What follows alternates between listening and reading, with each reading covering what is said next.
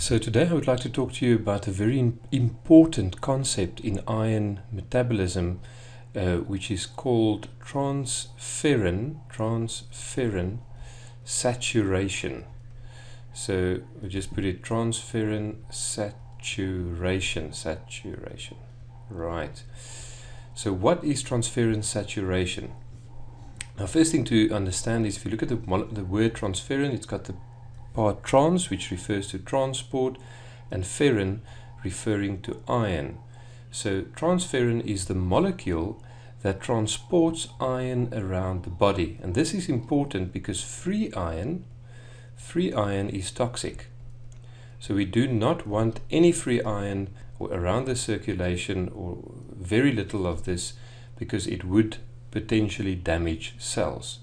So if we look at transferrin is a molecule like this. It's got two seats or binding spots for iron, and would carry any iron that comes into the bloodstream. So let's say this is the duodenal cell here, iron comes in, and any iron that comes from the GIT into the bloodstream can then be bound to transferrin, and you can see that either one or two seats can be taken up on the transferrin molecule, and then this transferrin molecule will move around the body and go and deliver the iron where it is needed, for instance in the bone marrow.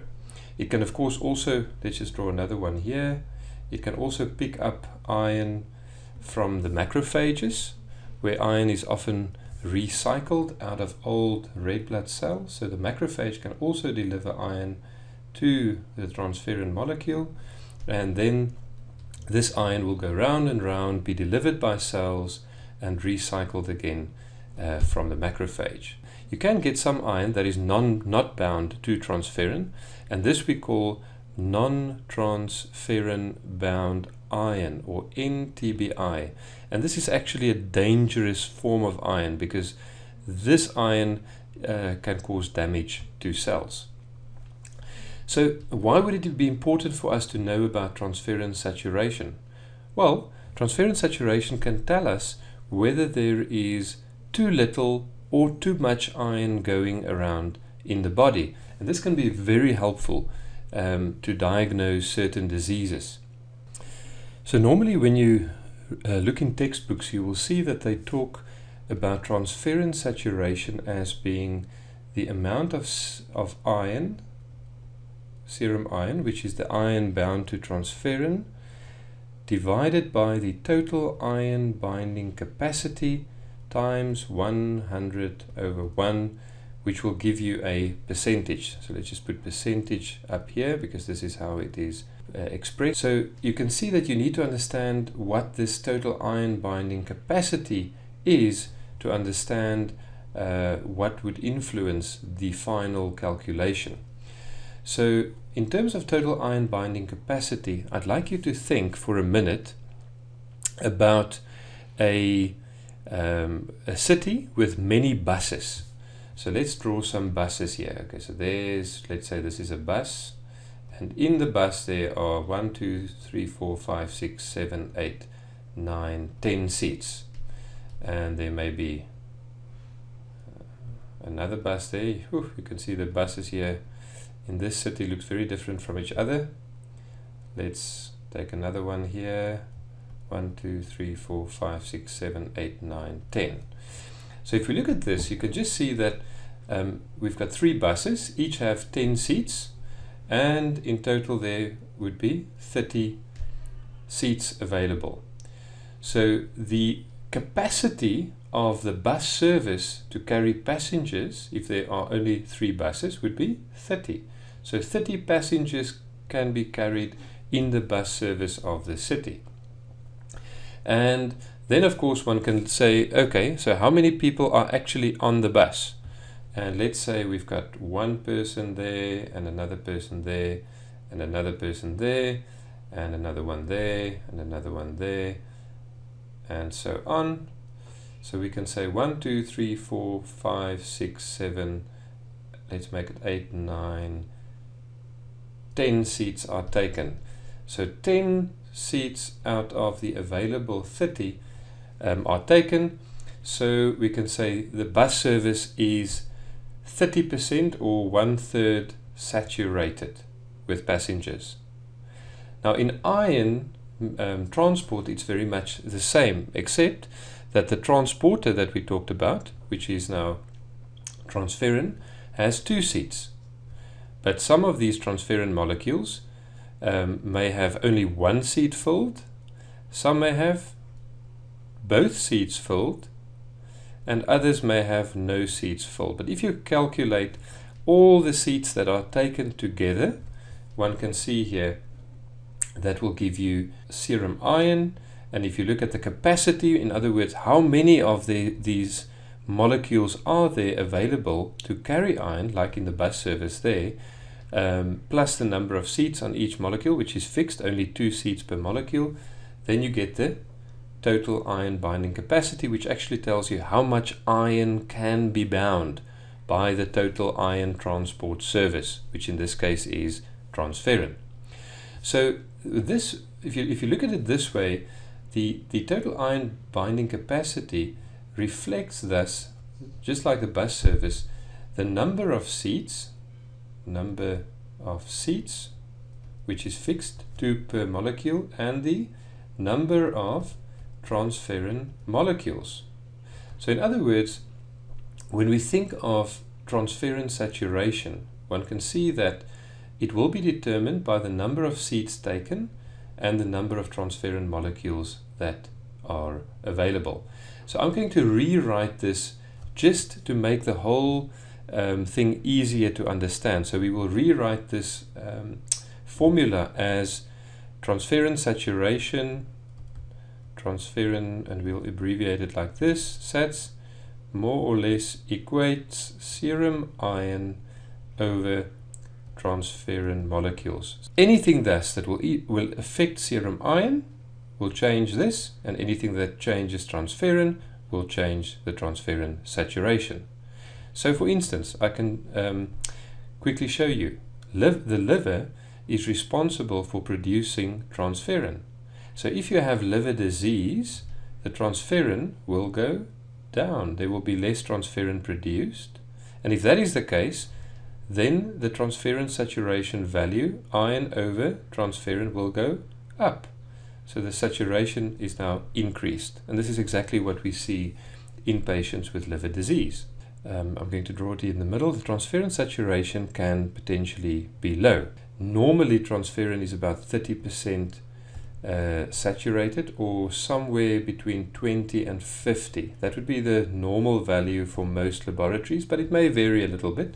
So anything that is below 20 would generally be considered as too low, but this may vary. We said that anything that will either decrease serum iron or increase the transferrin will decrease the saturation, the decreased transferrin saturation.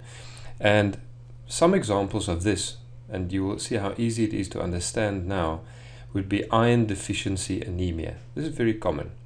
So if you lose iron through bleeding, so let's draw some blood drops here. Let's say you are losing blood, then you are losing iron. And if that is the case, the iron here will decrease, and that will lead to a lower transferrin saturation. Interestingly enough, in iron deficiency anemia, transferrin increases. The body actually tries to compensate by increasing the transferrin production, which further decreases transferrin saturation. So iron deficiency anemia, either from bleeding or from decreased iron intake, will lead to a lower transferrin saturation. Another very interesting one, and this will help you a lot, because anemia of chronic disease is sometimes a difficult concept to understand and to remember what happens exactly with the iron parameters here.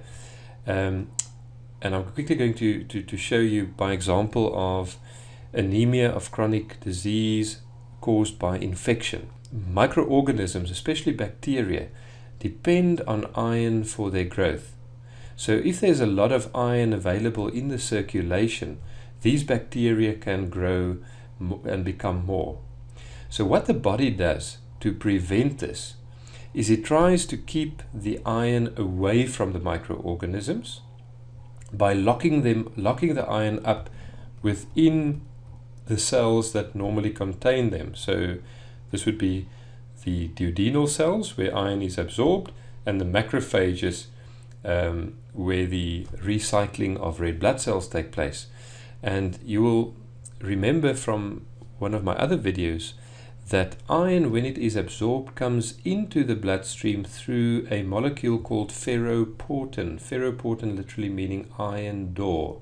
It gets out through ferroportin, and what the body does, it produces, by the liver again, interestingly, a molecule called hepcidin, or some people would say hepcidin.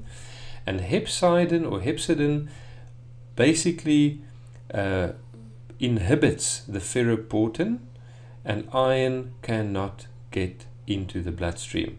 So the serum iron will now decrease and not be available to microorganisms, and thus the transferrin saturation will also decrease because of the serum iron that is lower. Now, when we talk in another video later about serum ferritin, you'll also understand now that if the iron remains inside cells, not only here but everywhere, then the ferritin will be increased because there will be more storage iron, and the liver also produces more ferritin, the storage form of iron in anemia of chronic disease. So then you can quickly work out that with anemia of chronic disease, serum iron will be low, transferrin saturation will be low, and ferritin will be high. While in iron deficiency, serum iron will be low, transferrin saturation may be low, and ferritin is usually decreased because there's a little iron to be stored. So that's another nice one to remember. If you have anything that would affect this ferroportin molecule, such as a mutation, there's for instance a mutation that would affect the ferroportin molecule so that iron that is recycled by the macrophage from red blood cells can't get back out into the circulation. It's sort of stuck in the macrophage. Now that kind of ferroportin mutation, let's just write that here, ferroportin, I'm just going to say mutation, or will also lead to a decreased transferrin saturation because there's little serum iron available. Now there are some conditions that could change the transferrin and actually cause the liver to make more transferrin molecules, and this happens for instance in pregnancy. So let's just write there, pregnancy, or hormonal contraceptive therapy. So in both these instances, transferrin production would increase, and this would cause a relative decrease in transferrin saturation. On the other side, one can have an increase in transferrin saturation.